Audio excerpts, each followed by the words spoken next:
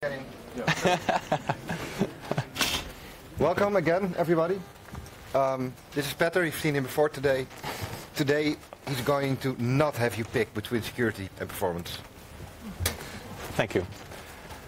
So, we have quite short time, so I will keep it short.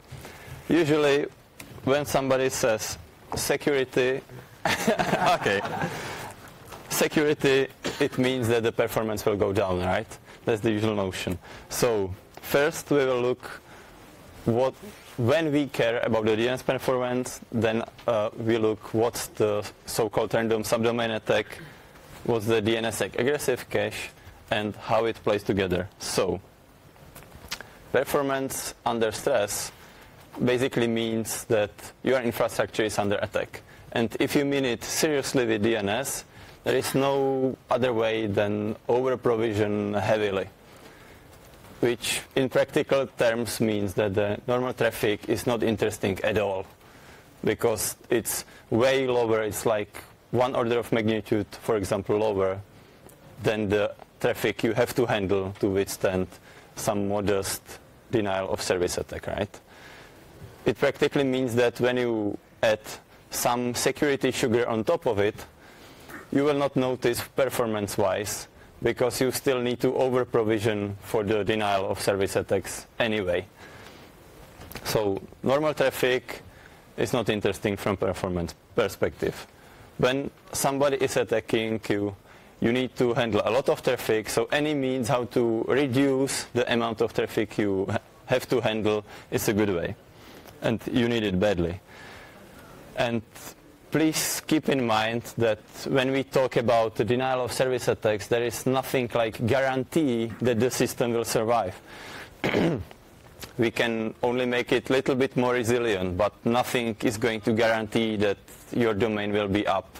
If the attacker can push 100 gigabits per second and your line have only 10, then, well, there is nothing to do about it. So we just want to increase the cost for the attacker and decrease the cost for us as the defenders. So when you add DNSSEC, of course, the data in the zone file will be bigger and the packets will be bigger, but under normal circumstances, which means not under attack, it's practically not interesting, because the over-provisioning for attacks is so big that you just don't care under normal circumstances. So now, attacker wants to flood us with a bunch of queries, and what are the options? Of course, he can spoof IP address and so on, but that's kind of easier. Well, there are ways how to deal with it. But there is one particular nasty attack, which from the attacker doesn't require basically anything special. It might be just a web page with a little piece of JavaScript. And if you get, or if the attacker gets the JavaScript, for example, into advertisement platform, it will get distributed to thousands and tens of thousands and potentially millions of computers. And the only thing with the JavaScript needs to do to run the attack is to load or attempt to load a picture or some other web object from randomly generated name, which is just some garbage, dot, and the domain under attack. So in this example, the domain under attack is www.example.com. This JavaScript or this attempt to load objects from web will trigger DNS query using the very standard DNS API. So there is nothing suspicious per se, so the operating system have no way to detect this at the first try. And it goes through the layers of the operating system API, then to the recursive resolver of your ISP or home router or something, and then the recursive resolver goes and attempts to contact the authoritative server. Of course, at this point, the authoritative server is getting millions of queries from all over the place, because the query rate from every single client might be like 100 or 10 queries per second, but if you have million clients, then you are doomed. So for the attacker, it's super easy, super cheap, and that's a problem. We want to make this more costly for the attacker and cheaper for us as defenders. So now there is a new fancy technology which is finally implemented and released into resolvers, which is called DNSSEC aggressive caching. Basically, the idea is very simple. In DNSSEC, if you ask for a name which doesn't exist, you get back something which is called proof of non-existence. And the proof says basically, in the zone, we query for name example, right? And on the public internet, there is nothing like top-level name example. So the proof of non-existence says there is a name which is Everbank, then nothing, and the next name which exists is exchange. This is a real example. And this data plus the cryptographic signature, which is not on slide because it's this big garbage,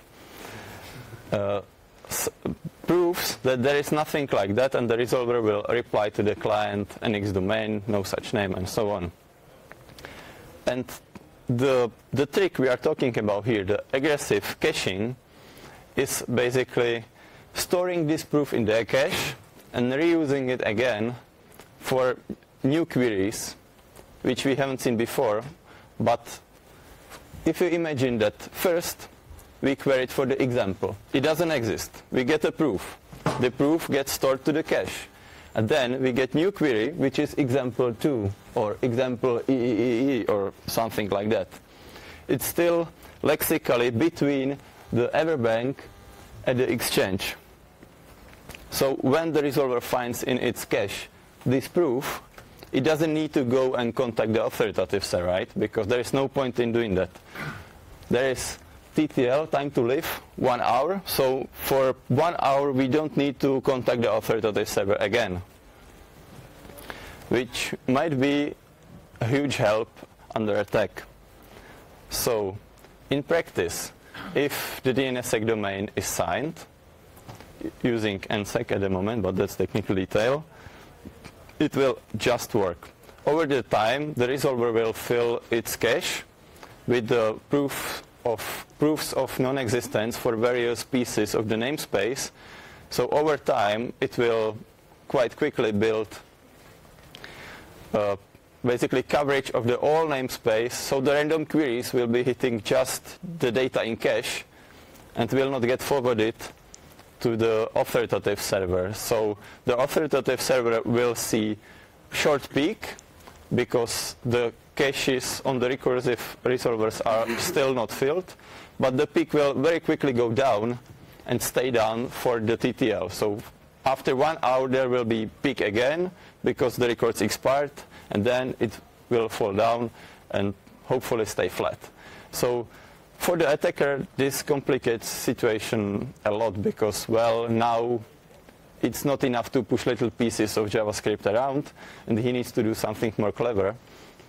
And for the defender and for the guy who operates the resolver, it's super easy because it basically means install sufficiently new version of recursive resolver and that's it, because it doesn't require any configuration. It's the protocol, right? So of course it helps only with signed domain.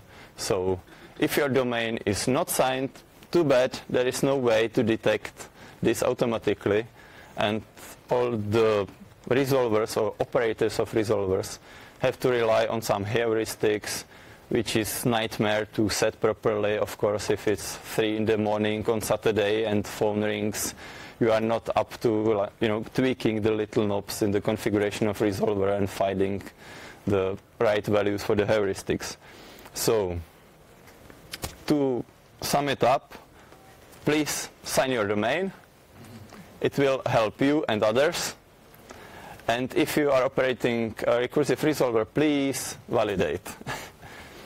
Usually it just is flipping one switch somewhere and it's mostly done. So install sufficiently new versions. Bind 9.12 can do aggressive caching. Not resolver 2.0 can as well do aggressive caching.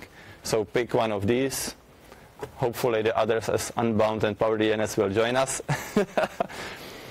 And if your domain is not signed because it's hard to configure and so on, have a look at the not DNS authoritative server.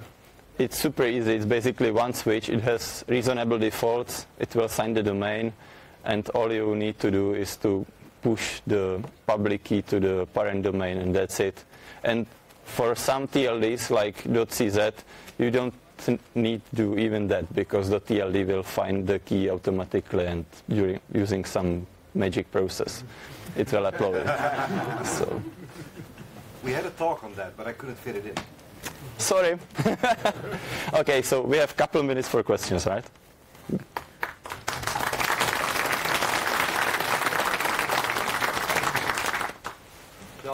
From Nick.at. Does it also work with NSEC3 and with NSEC3 with opt-out? Of course. If there is opt-out in your zone, it will not work because it doesn't prove anything, right? But if you are owner of DNS zone and you are not COM, don't use opt-out. That's it. I mean, opt-out is insecure by definition, so it's for special cases, for huge zones like .com, which has 100 million names in it. If you are not signed, which are not signed, yes. If you are not COM domain, don't use NSEC3 opt-out. That's it. but will it be? So, for example, .at uses NSEC3 with opt-out. So yes. Will it cause problems if the resolver starts the aggressive caching? No, the resolver will detect it and will not do anything interesting, too bad. But how many domains do you have? I'm curious. Signed or? Well, at 1.2 million, but yeah, not much signed. I mean, it's, sorry, but I wouldn't use opt-out. It's like, you know, decreasing security for everyone for little benefits. I mean, 1 million domains is like peanuts. Sorry. It's depends. If you use bind, then it's okay. If you use not as the name server, you need twice the memory. So Next question. yeah, that's correct. But I mean, peanuts.